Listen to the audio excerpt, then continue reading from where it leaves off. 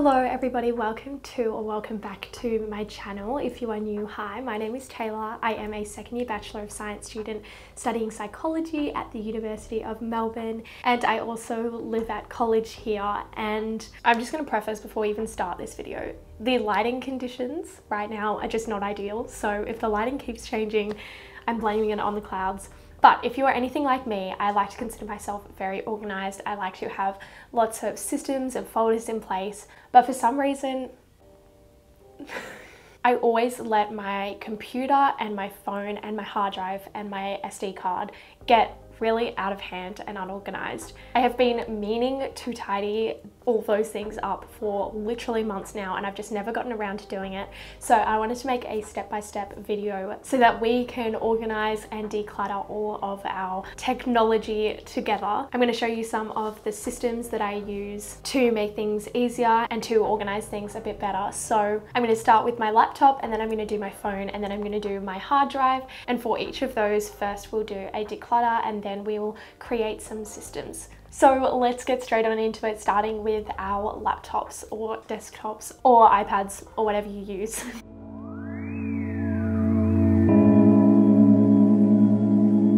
So first up, of course, is deleting all of those files that I can personally never be bothered to organize, so they just pile up here on my desktop. I'm going to go through and command delete the ones that I don't need.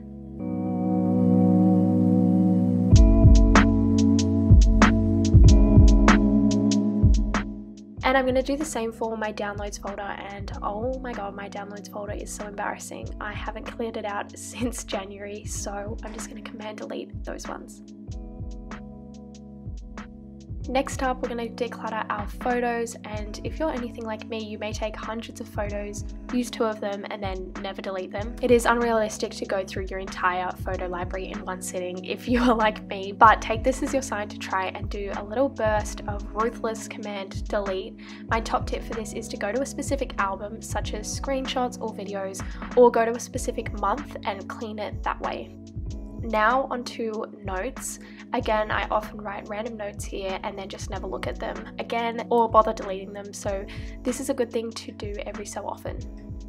Next up are apps. I also tend to download random apps, decide I don't like them and never use them, and just leave them sitting in the apps folder. So I'm going to go through and have a look if there are any apps that I don't ever use. Now onto emails. You can do this on either your phone or laptop. I want to introduce you to this email app called Twobird. I've used it for ages now, and it's how I read my emails on both my phone and my laptop. Twobird is so good because it automatically separates emails into high and low priority, so you end up with 2 different inboxes.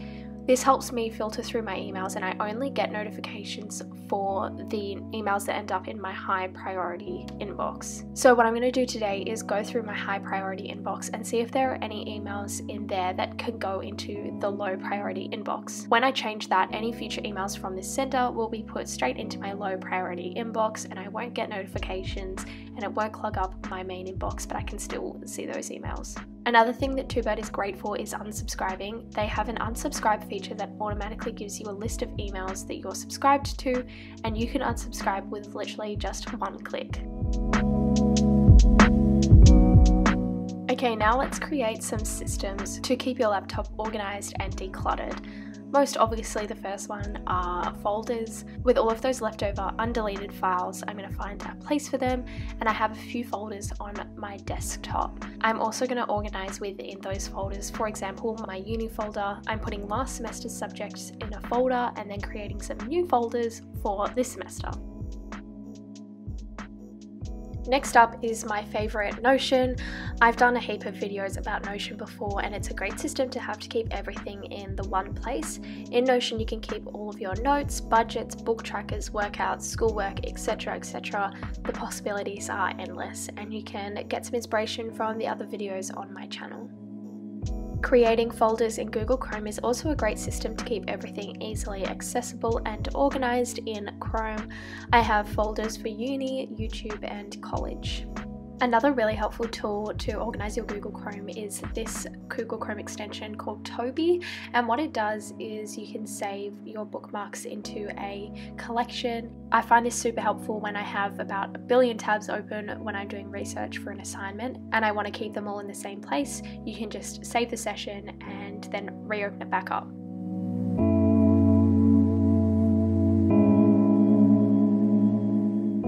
The most obvious place to start on the phone are the apps. I download so many random apps and then just leave them sitting there.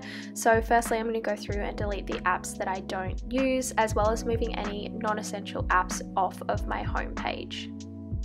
The next one is Spotify. This might not be the same for you, but I often find that my Spotify gets quite messy and busy. I've also started listening to my podcasts on a different app, the Apple Podcast app, so I want to remove them from my Spotify to clear up some space. You might also want to go through your playlists and delete old ones and create new ones.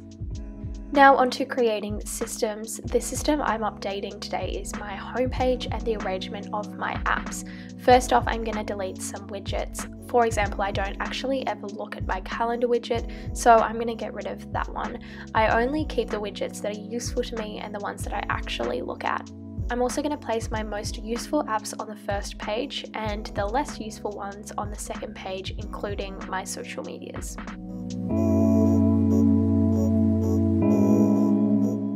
My hard drive is so messy because I upload all of my footage onto it, so the first thing to do is delete all of the files you don't need. To help with this, I sorted my files by size so I can focus on deleting the files that take up the most space. Folders are your best friend on a hard drive. I sort my hard drive into years so I can put all of my photos and documents in chronological order.